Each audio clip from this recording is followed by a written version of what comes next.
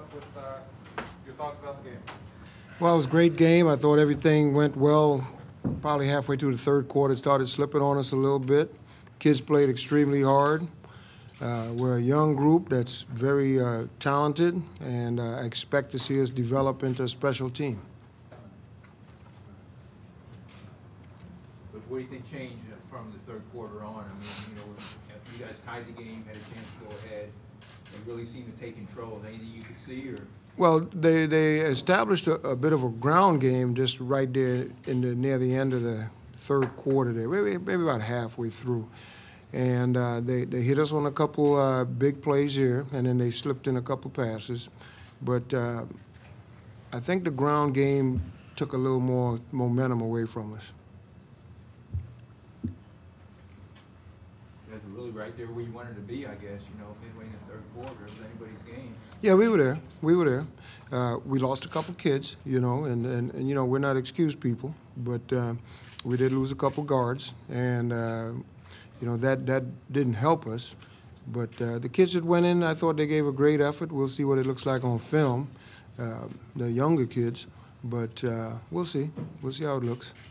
About Buck, I guess he break his leg, or? I need to find out more detail before I do anything. I've not even had a chance to talk to his grandmother or his uncle, people that raised him. So. Yeah. Kyle, can you talk about how good you felt out there today? Just as far as an offense as a whole, I thought we did some good things. We just gotta clean up some stuff going into conference play this week and just stay at a more consistent basis. So. Did you feel like SIU brought a little more pressure in the second half, or just started seeing the pass rush started getting a little? They brought some blitzes and stuff, and I thought our offensive line handled it really well. We got some guys banged up front, but we'll be all right. Passing game really clicked for you guys a lot of the game. I mean, Single's not really known as a big passing team. That'd be nice to see. Yeah, it was a lot of the game plan going into this week. We knew we could throw the ball on them, and we did some good things. So. How about Coach Stone? I mean, you guys really were productive in the passing game. Kyle kind of gives you a little more chance in that area, don't you think? Oh yeah, there's no question. And we do have a very good receiving core, and being able to throw the ball. We've got a nice combination of big receivers like Paul, a couple small, quick ones, and it was there for us, and we'll still take what people give us. Kyle seems to have a good arm to really be able to stretch the defense a little more maybe than some other guys you've had. No, Kyle's got a very good arm. Yeah. There's no question about it. And the rust is almost all gone. Right on time, right? Right on time. Conference is next week. How about you, Paul, playing in St. Louis? Had a big game. That'd be exciting for you, huh? Yeah, it was very exciting. Wasn't too worried about the fans or family because I know I'm going to get the chance to see them, but I was more so worried about my team and what was going through their heads and just how to be that leader that they need. How about that 75-yarder? What happened there? It kind of hit you in stride and you just took off? To be honest, I just feel like it was perfect timing in the moment because I took off not even looking back, and something just said turn your head, and as soon as I turned back, the ball was coming, and the defender got his hand on the ball, but I just pulled it, and in stride, I was just running, and I saw Spencer Davis to my left coming. So I immediately thought somebody was coming after me, but I was clear for the touchdown, so it felt pretty good. You guys talk about just playing in this stadium and just how kind of different it was. Well, playing in a stadium from my standpoint it was very different because we used to turf. A lot of us used to turf, running on turf.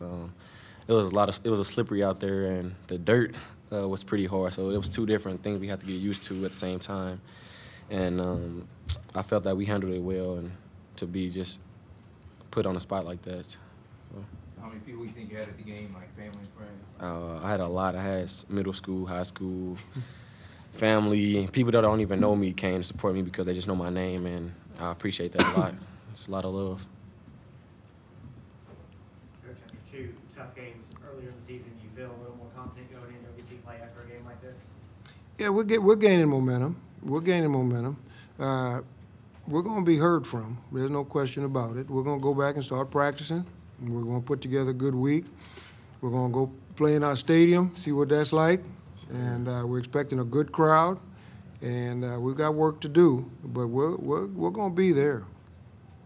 What do you think the key was after you guys tied it up? Seemed to have a lot of momentum.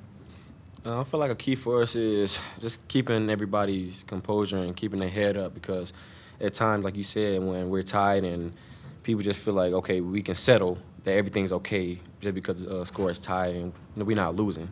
So I feel like if a play happens as like Salukis make a good play and everybody just start getting down on themselves and stop believing in what they can do and making stuff better. Everybody just get down. So I just feel like everybody, if we keep our head up, then we'll be all right. Do you have a pretty good feeling about winning the game once you tied it up? I have a good feeling every game about winning.